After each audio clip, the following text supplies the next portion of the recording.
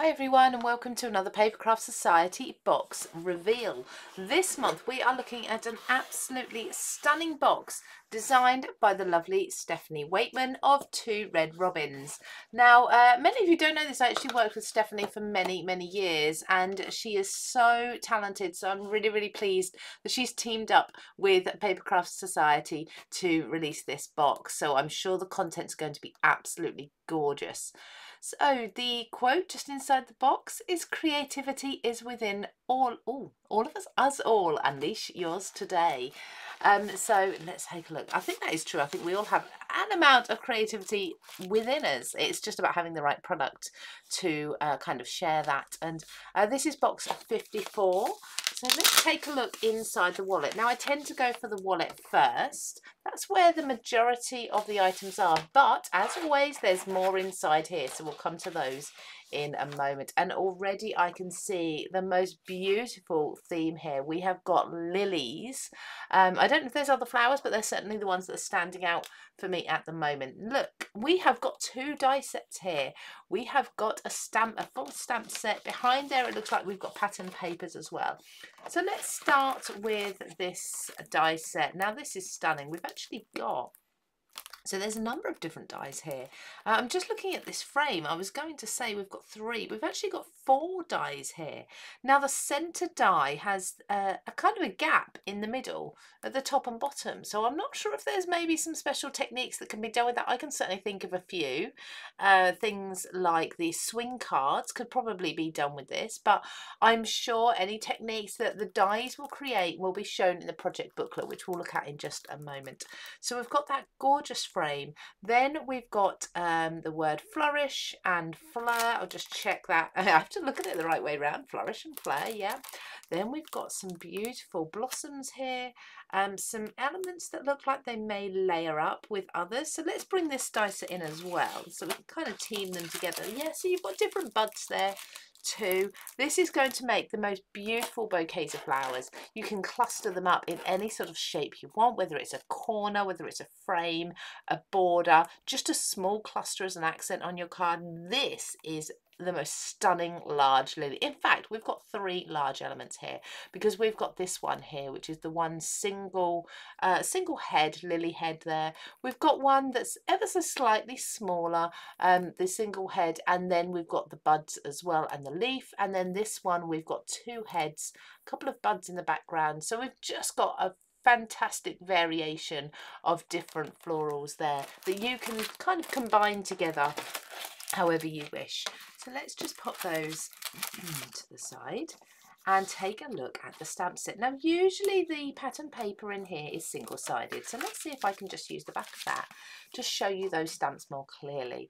They are so stunning. So we do have a lily border here. We have some kind of ink or paint splats there as well, so you can get sort of your mixed media effect to this if you wanted to. And you've got 2 lilies there. That would be perfect as a header or a footer of a card with just a nice sentiment in the middle. You've got a larger spray here as well. There's lots of elements there that you can use. And let's take a look at these papers as well. So I assume they're papers until I feel them. I don't really know the weight, but usually we have pattern paper. Now this is gorgeous because it kind of has that rainbow coloured background as well. Very soft, very subtle, sort of pastel shades. So what do we have? We have, oh, that's different. So yes, it is. It's a very matte, I would say around about 190 GSM at a guess. Obviously the exact contents are written in your project booklet and such, so you'll know exactly what weight that is then, but I would say around about 190 for this. So this is going to be like your mats and layers, for example. So beautiful different coloured lilies on there. Then we've got this absolutely stunning lilacs. You've got soft purples, blues and greens in there. The slightly smaller print, that one. Wow. Do you know what I would want? I would fussy cut those. I would enjoy sitting and cutting those out by hand, the larger heads, and then kind of shaping the petals and putting them onto a card. The same with these ones as well. Kind of similar design, but just a different colourway there. And then, oh, this is beautiful. This is actually what's on the box. So very abstract, kind of a bit of a watercolour painting effect. That's going to make a beautiful, quick card background. And that has got to be one of the most gorgeous background papers I have seen in a very, very long time. Isn't that just amazing? So much work has already been done for you there. And that equally is beautiful. I mean, my go-to is usually purples, blues, teals, those sorts of colours. But those warmer tones are equally as stunning. Aren't they beautiful? And, oh, that's perfect. Look at that. So very often when we get watercolour effect papers, they're quite bright, they're quite bold. The colours really sort of show through. But it's really nice to have a pastel one there as well.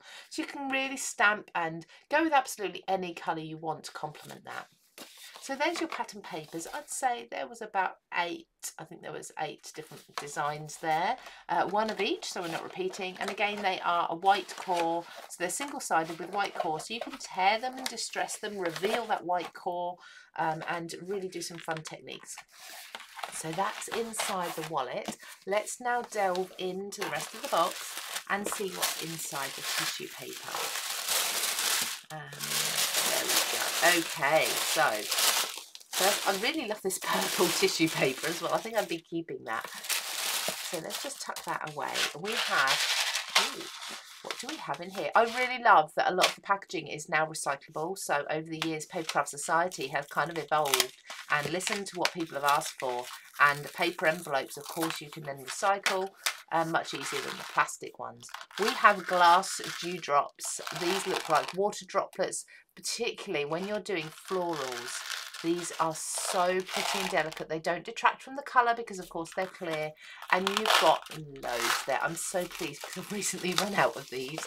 So I'm so glad to have some more. So we have the dewdrops. And then we have, oh, we have 2 stencils. I was going to say a stencil. We have 2. And these look like they may even tie in with some of your stamps. We have got beautiful flourishes there. We've got splats. You can kind of ink blend through your own kind of watercolour splodges. And there's one shaped like a heart there too. And then on this one we have got gorgeous lily detail. I particularly like this flourish down the bottom here. That is, you know, that is stunning because it actually a lily head, as you can see there with the flourishes, but it doesn't instantly look like a lily. You kind of, once you look at it for a moment, you think, oh yes, I see it. That is so beautiful. And I really like this because you could just ink through with a darker colour and you've kind of got the outlines instead. And again, with those splats there. So they're the stencils. And then let's take a look at what else. We've got so much in here still. So we do have the booklet here. Now the booklet is usually around about 16 different projects. There's our lovely Stephanie Waitman. And let's just have a little peek through. I'm just wondering if it says here pattern papers. It doesn't give you the weight there, but like I say, I'd say it's around about 190 GSM at a guess. We've got some beautiful examples. I'm not going to hover over these too much, but there's always downloads as well for those with the project booklet. There's a link in there to some downloads, so make sure you take advantage of that too. Now we have got some ephemera. This looks like it's possibly die cut pieces. I'm just going to open that and have a look. Certainly foiled, so certainly that top sheet is foiled and die cut element, and we have got beautiful, these are papers. Oh, they are stunning. These are a much thinner paper, almost like rice paper, not quite as thin as that, definitely a much thinner paper. And then we've got, as you can see, die cut pieces. They pop out. There's actually not a single pip on there. That is beautifully clean. We have got lilies here, we have got wreaths. Absolutely perfect if you do need to make that super quick card. Just pop those to the side. And lastly, we have our coordinating cardstock too. So just remove the, we call this the belly band from there. And let's have a look at what we've got. Now this is double-sided, but it's not identical double-sided. If I just fold this over, you'll see that there's kind of these watermark splodges on them. A beautiful neutral colour here. So it's not your solid cardstock, but it's not heavily patterned either. Really nice to put in the background if you want to layer up other elements on top without detracting from that focus too much. But if I turn that over, you'll see the splodges as such are much larger on one side and much smaller on the other. So you've got the two different, that kind of almost just looks a little mottled, like you've used your Distress Oxides and just given it a very light mist of water there, or more splatters that side. I really love that. Let's look at the colours. So kind of, well, this is like, I'd call this my cup of tea colour. Then we've got a beautiful soft red as well, almost a pink, a deep pink, but I would probably say a red. This is like a grey blue, beautiful.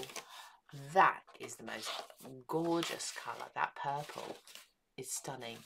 And lastly, the green, absolutely beautiful. So you could do so much. I am really excited to delve in and get playing with this Papercraft Society box.